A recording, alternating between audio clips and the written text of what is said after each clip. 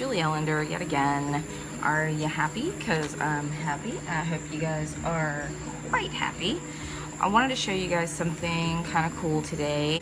I went to the Dollar Tree in town and I bought a batch of cheesecloth, which you can tell I've already used.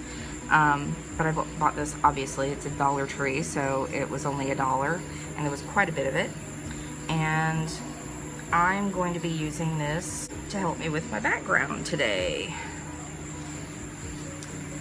Now, what I'm doing, I'm just tucking this underneath my book because my book is kind of heavy. But if you guys have some clips or something to weigh this down to make sure, you know, that it doesn't move, I suggest you use them. And what I'm going to do is I'm just gonna spray my book down with some fancy schmancy Dylusions colors. Let's see what other color I have here. See if this one works. Sometimes it does, sometimes it doesn't. Red. Here we go. We'll get a little turquoise.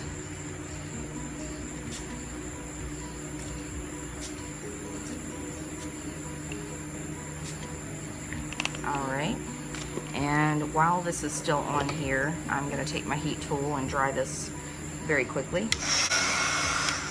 Alright,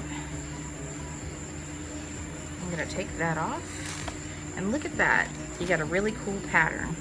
Now another thing that I have found works, and since this is already quite colorful, I'm going to take my little distress paint dauber here and I'm just going to put some paint on here, just like so.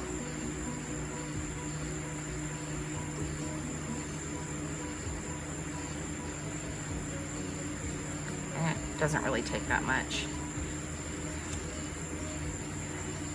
And you can see it makes a nice little imprint with the cheesecloth. It's really cool. Or I'm gonna take a different section here that doesn't have a ton of color on it.